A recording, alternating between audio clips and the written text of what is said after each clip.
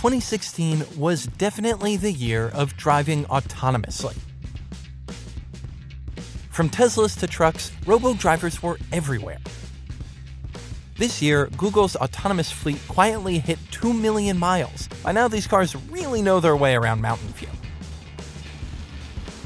Tesla dropped new software updates for Autopilot, its self-driving feature that idiots quickly abused for a few seconds of YouTube fame. And while the death of a Florida driver using Tesla's Autopilot raised questions about how the technology should be applied, Elon Musk has already announced a grand plan to take his company's self-driving skills beyond the highway. He promised that sometime next year, a Tesla will take itself entirely from Los Angeles to New York City. And right now, these cars can at least get out of super tight parking spaces, which is actually pretty sweet. This year, Uber made a lot of its drivers very nervous.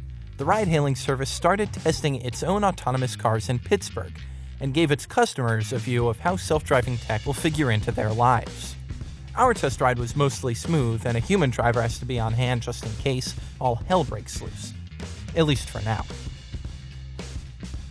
Lots of things besides cars are getting themselves around now. Firefighting helicopters, drones that shoot sick footage, army trucks that haul supplies, and drones that explore our ocean floors. But the best thing to drive itself? A beer-hauling big rig.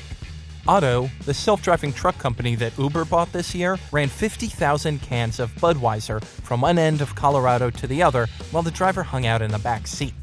The company says humans will still be needed to get the trucks on and off the highways and, to buy and drink all that beer in a safe and responsible manner, of course.